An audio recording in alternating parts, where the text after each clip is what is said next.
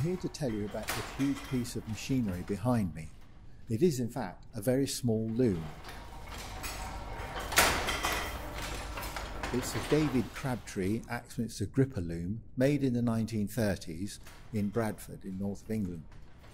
At the top of the loom we have the jacquard, which was invented by Henri Jacquard, a Frenchman, in the 1800s.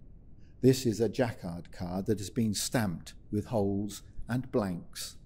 Where there's a blank, it is selecting a colour from the colours on the creel at the back. And at the front of the loom, the main part of the loom, is where the weaving actually takes place, where the warp and the weft and the woolen yarn are all woven together to create carpet.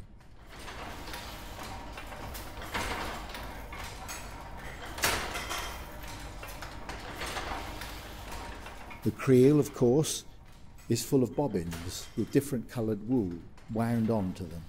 Now this loom has been cut down for use in this museum and has only got about 200 of these bobbins on it.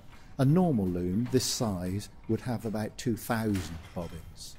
The gripper on the front of the loom grips the yarn, pulls out enough for the tuft, it's cut off and it's woven into the warp and the weft, weaving it together to create the carpet. We're here looking at the 3 beams at the back of the loom, which are wound with cotton. Cotton is the warp of the carpet, fed in through under tension to the front weaving part of the loom.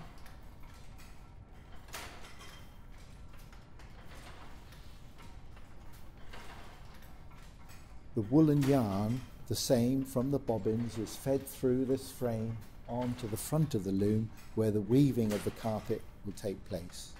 It's the modern era of weaving carpets.